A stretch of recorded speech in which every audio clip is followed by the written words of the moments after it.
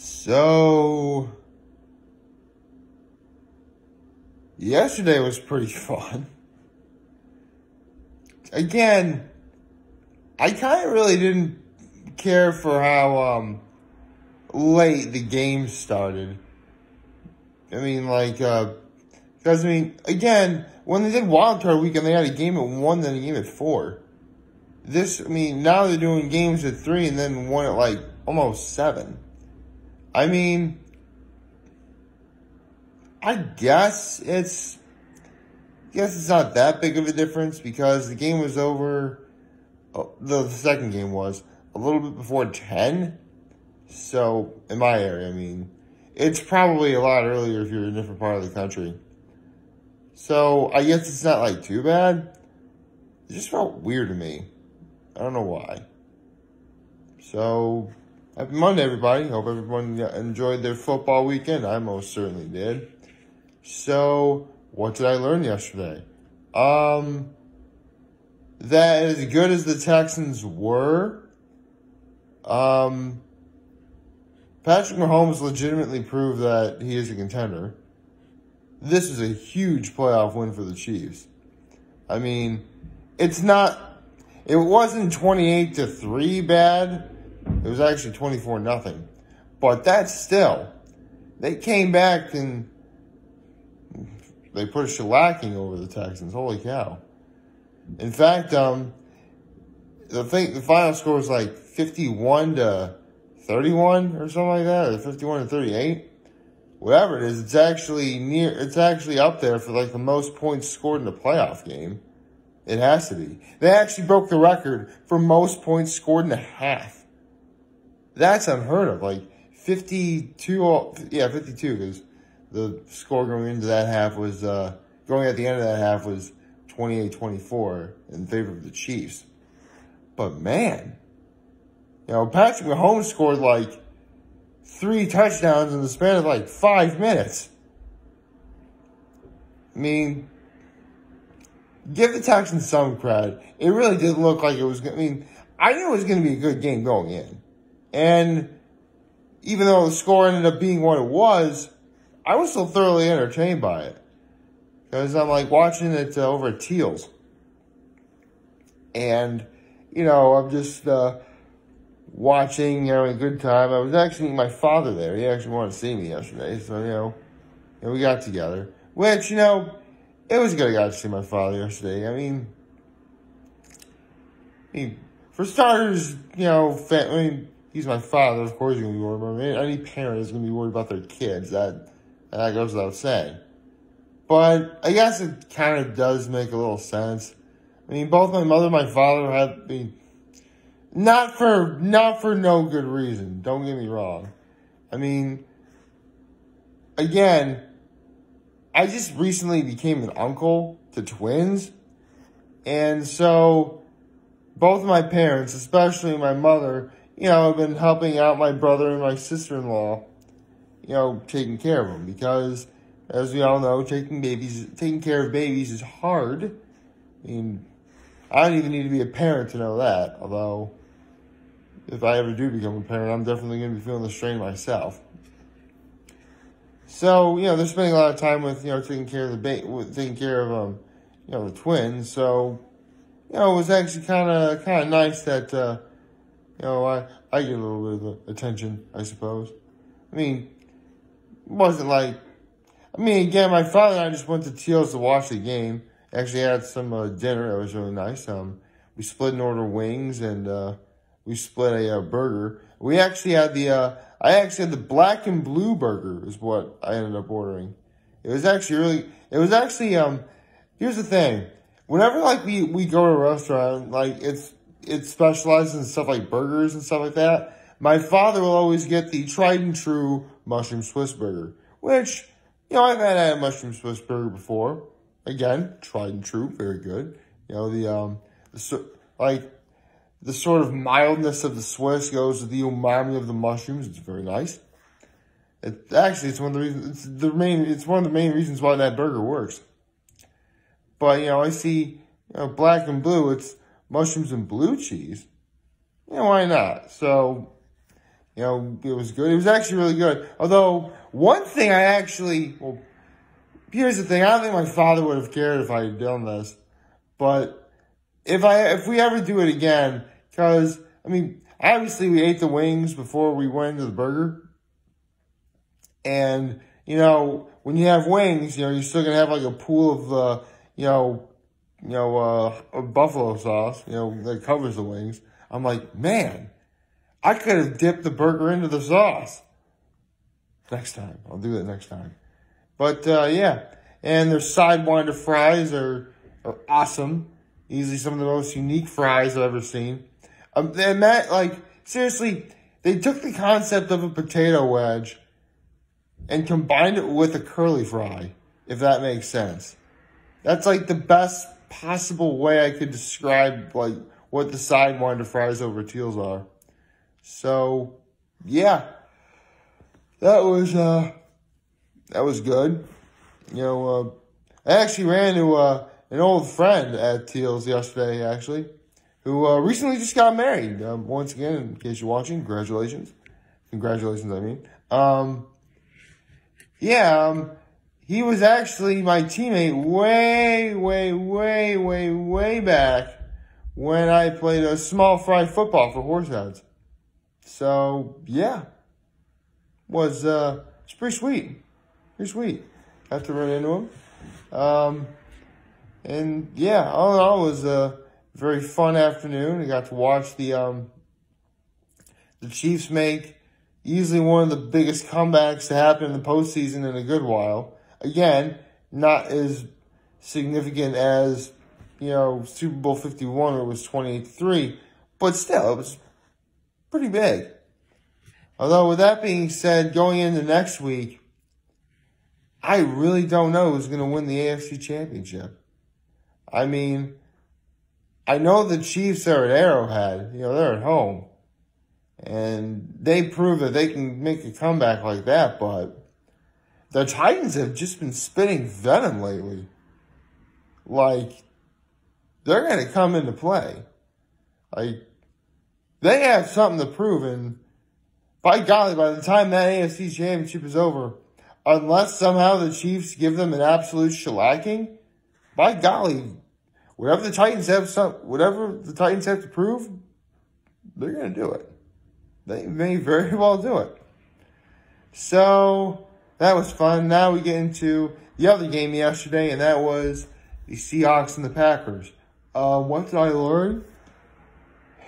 Well, by all accounts, technically it wasn't anything I didn't already learn from when my Cowboys played the Packers, which is you do not under any circumstances let Aaron Rodgers and the Packers get that big of a lead on you and expect to win.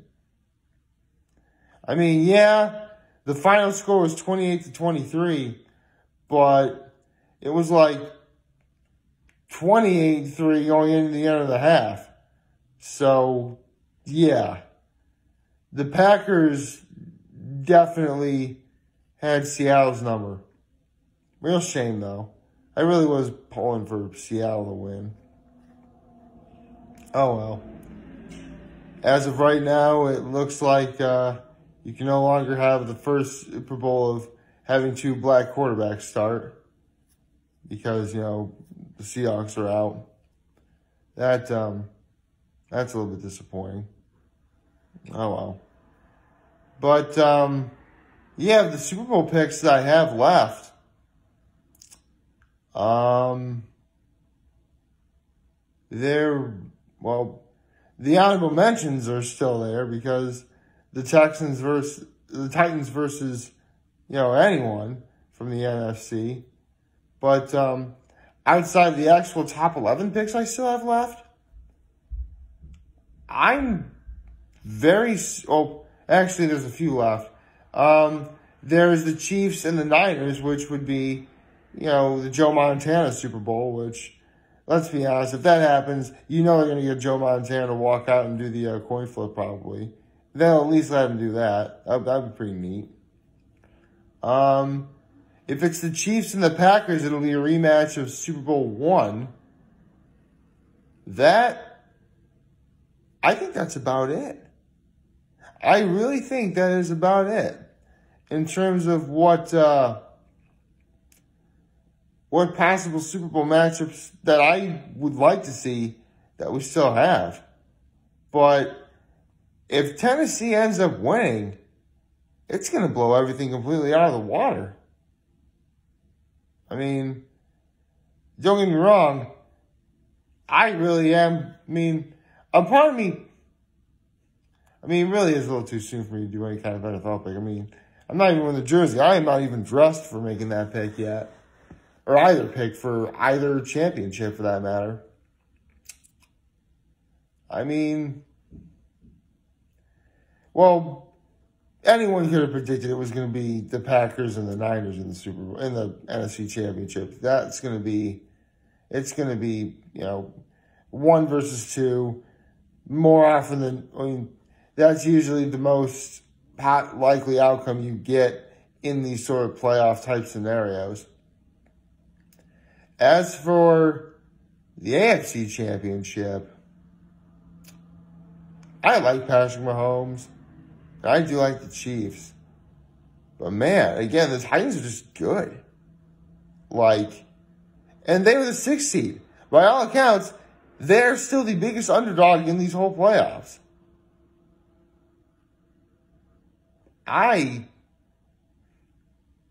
It's a good thing I have a little less, not a full week, but I definitely have a little bit of time to think about it because, wow, I really don't know what to say about it.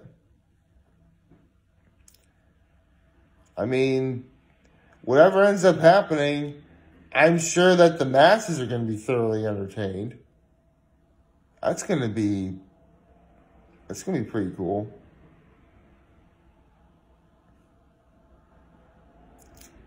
I don't know.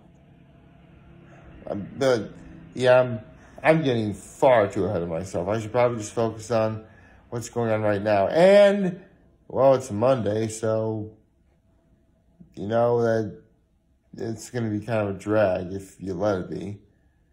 And the fact that it's the 13th of January, let's be real here. At least it's not Friday the 13th. We'll be getting one of those in a couple months. Quite literally so. And, so I guess it's not too bad.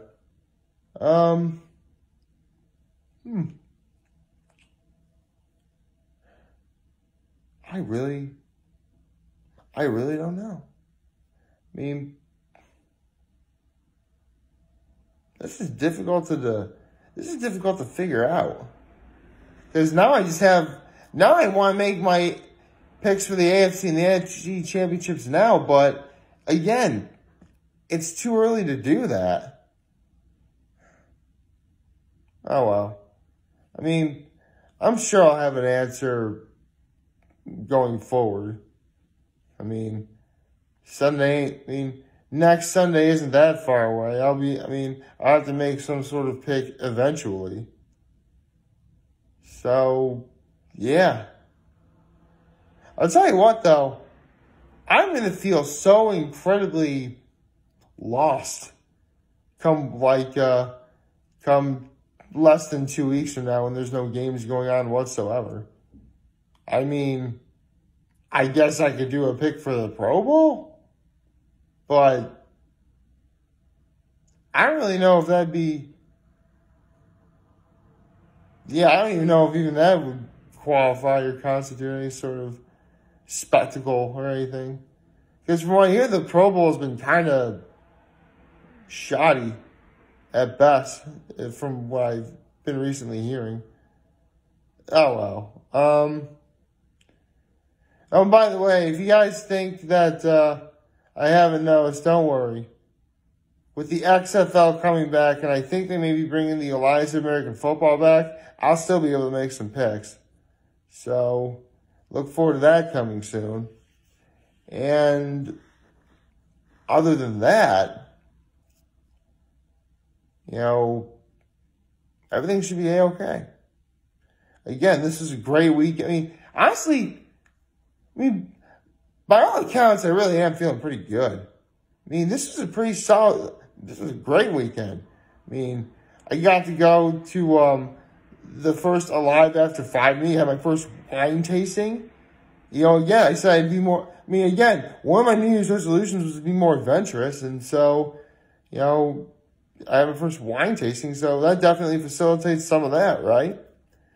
You know, I got to see my grandma on Saturday, because I love my grandma. You know, take her to church and stuff. You know, all the football that was going on. You know, I got to see a lot of people I haven't seen forever this whole weekend, on Friday and Sunday especially. So, I'm feeling pretty good. I mean, again, it's Monday, so it's kind of dulled a little bit, but it's definitely not bad. I think I'm ready to take on this week, and I hope you guys are too. Like, favorite, share, hit that subscribe button, follow me on social media platforms, turn on notifications on YouTube. I am very humbled I made this video for all of you guys who watched and enjoyed today. I hope you have a wonderful, wonderful, wonderful Monday. Remember, if you guys want to talk to chat, what's going to be here to London here. Always have your back. Take care and make good choices. See ya.